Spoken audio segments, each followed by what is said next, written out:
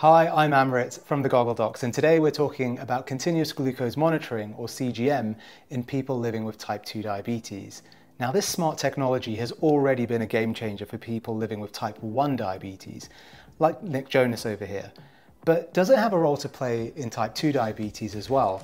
Well, that's exactly what we're going to be taking a deep dive into today, as we look at how healthcare professionals in England are looking to improve access for this technology to people living with type 2 diabetes. But let's start by setting the scene. People who use insulin on a daily basis need to keep track of their glucose levels so that they can adjust their insulin injections accordingly. Too much insulin and they could end up in hypoglycemia. Too little insulin and they could end up in hyperglycemia. And both of these scenarios can be harmful to the body, but in extreme cases, it could even be life-threatening.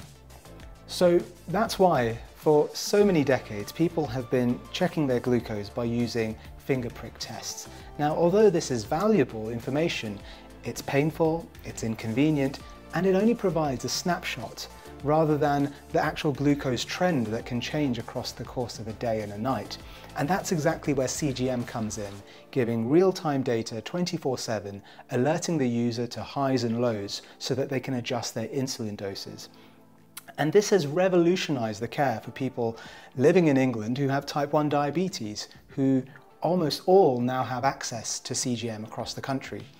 So what about in type 2 diabetes? Well, we know that not everyone with type 2 diabetes uses insulin, but for those who do, CGM could play a really big role in their care. So that leaves us with one big question.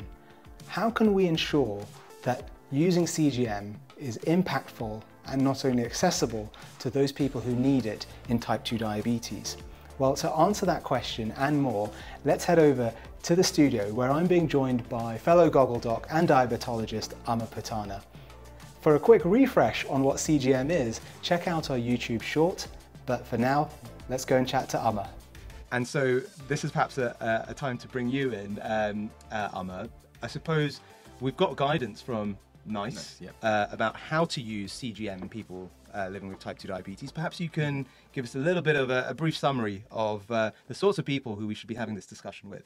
Yeah, so it's slightly different than for the type 1 guidance, which we've talked about before, but essentially what NICE has suggested in 2022 is that people with type 2 diabetes who are on multiple dose daily injections of insulin, so they don't specify the number as such, but generally it's 2+, you'd imagine, you know, from premixed insulins to basal bolus regimes, they would benefit from a continuous glucose monitor, especially if they're having hypoglycemia, severe disabling hypoglycemia, or need to check monitoring their blood sugars quite closely, and with caveats that you'd also include people who require third-party administration of insulin. Potentially, this would add a benefit where they can have remote monitoring of the blood sugars and regular monitoring of the blood sugars when people are giving themselves insulin.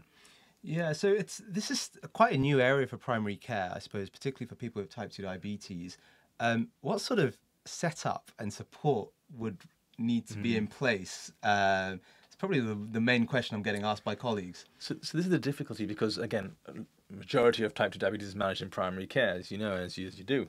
So in order for this to occur, really, you need someone in a way who's able to read and understand what this means, be able to educate and impart that to the person or the carer, and also then be able to understand the readings and receive the readings and follow up and manage that. And that's not straightforward. You need a kind of multidisciplinary team involvement really with that. So that could be sometimes with a community diabetologist who's involved in primary care, or it could be a specialist primary care physician who is comfortable with that and has a support network. So nurse team, a diabetes nurse team with them as well, and is pretty comfortable with that. Which again, you can imagine across the whole country, there are not too many of that available. And of course, the sheer numbers of people with type 2 diabetes, again, not all will be on insulin and multiple daily injections, but again, that again has its implications of you need to find everywhere who has someone who is capable of delivering that care. So we're looking at the right type of person in terms of patient who would benefit, which you went through. But then also ensuring that locally we have the right setup, whether it be in a GP practice, a community clinic, or regionally, in terms of supporting the people who are using the device and carers and relatives of theirs, but also being able to interpret the information and do something with it. The counter argument to that saying, well, why do you need to monitor if it's the standard instead of finger prick. We don't have a support system for finger prick blood sugars, so Yeah. why should you have one for a continuous glucose monitor if it's just going to give you the readings? Yeah. And it's a difficult one. Some, you know, you can understand the reasoning why you would say that, because again, it's checking your blood sugars, and what you do with it as a patient, as long as you understand, is fine. But equally, now that we have these readings, are we duty bound as clinicians to get involved with to it? do something about it? It's really interesting. I suppose, will this lead to more self-care, essentially? Are we empowering people with type 2 diabetes who are perhaps at risk of hypos, etc., because of their insulin therapy, or of actually enhancing their self-care skills? And as you say, maybe we as clinicians don't need to be involved with it intrinsically, but I think would need to individualize, wouldn't we? Yeah, Depending on the patient, the person themselves, and their setup, and the local setup as well. Okay, so we know actually that CGM can make a real improvement and benefit. Perhaps you could just share a little bit about that. What sort of benefits do people get from using CGM personally, but then also clinically as well? Mm-hmm. So I mean, there's practical benefits again. So you can imagine if you have, you know, injecting insulin and monitoring your blood sugars, you sometimes have to monitor up to 10 times a day, sometimes more. Again, if you're feeling unwell, so and just sticking a needle in yourself how many times. So from a pure, you know, person aspect, it's nice not to be able to just scan it, or it sends readings, and that's straightforward. And that actually has impact on quality of life, and also. Again, a lot of people worry about hypoglycemia. We know that continuously monitoring your blood sugars and checking them regularly can reduce risk of hypoglycemia as well as hyperglycemia. And so there's that reduction in diabetes distress potentially. There's the reduction in hypoglycemia and hyperglycemia, optimization of HbA1c from a clinical perspective. Again, there's some data coming through about complications potentially. So, you know, if you can get optimized HbA1cs or time in range actually rather than HbA1c, then it has impacts on downline on complications as well. So from a cost benefit as well, there's that element that would be very fine. There's a whole load of kind of added benefits that we're seeing, and we'll get even more data from as well. Yeah, absolutely. So we've got some clinical outcomes which improve, which then down the line, you said, obviously would hopefully reduce the risk of complications. I suppose in terms of the practicalities as well, you know, carers, family members can be more involved in the support of their loved one if they so need. Administrating insulin as well, you know, I mean, it's a blood sugar monitoring device, but it tells you if there's trends going upwards, downwards. You know, kind of what you're a bit more aware of what you're doing, which is why it kind of keeps your blood sugars a bit stable. Your time in range is better. Yeah.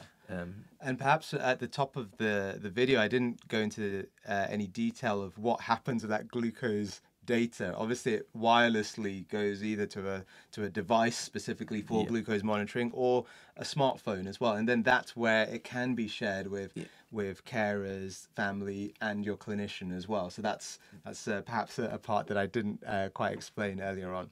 Okay, so you mentioned cost effectiveness. So we know that actually NICE have done some analysis on this, haven't it? And you know, it does appear to be a relatively cost-effective technology being used in certain cohorts, and comparable and potentially even more cost-effective than certain medications. We know with SGLT2 inhibitors, the analysis that NICE has done actually perhaps would show that CGM use in these groups of people with type 2 diabetes, with this high dependency on insulin, CGM might be a more cost-effective technology. So that's quite an interesting analysis that NICE has to do as part of their guideline development, isn't it? Yeah. Are there any challenges that we need to consider here? I mean, we've talked about how great this technology is, how potentially cost-effective it might be, how it will improve lives potentially. What are the things that we need to think about in terms of implementing this, and challenges, you know, to the person, you know, beyond that as well locally? So we've touched upon it already in terms of having the setup for it. Sure. So we know that. I'm not going to talk about it, but we know that thing. So there are a few other things we can learn from type 1 diabetes when it was when CGM was, you know, essentially for all the type 1.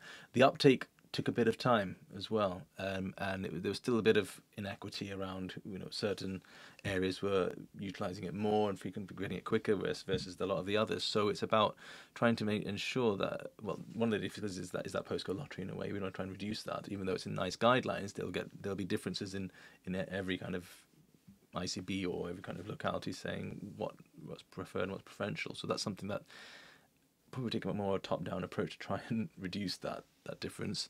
Again, there's different.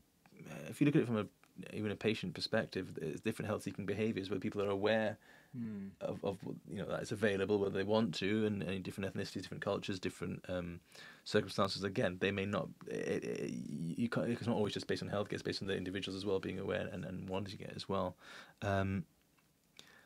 I guess probably the other one as well you have to say is the cost involved. So again, type 1, we've got 1 million people. Type 2, 4 million people in the UK. So again, even a proportion of them are on insulins and giving them all that CGM, again, there's a cost expenditure to the NHS, which in this environment with everything else going on, we've just got to be aware of. I'm not saying it's the main thing, but it's just something we've got to factor into considerations. Brilliant. I hope you've enjoyed that, because that's really just a snapshot, in a sense, of what CGM involves with type 2 diabetes. I think this is an area that's just going to become a hotter and hotter topic. We're seeing more people, even beyond the scope of diabetes, getting access to these technologies. So I can only imagine what is now going to happen within the diabetes world as well.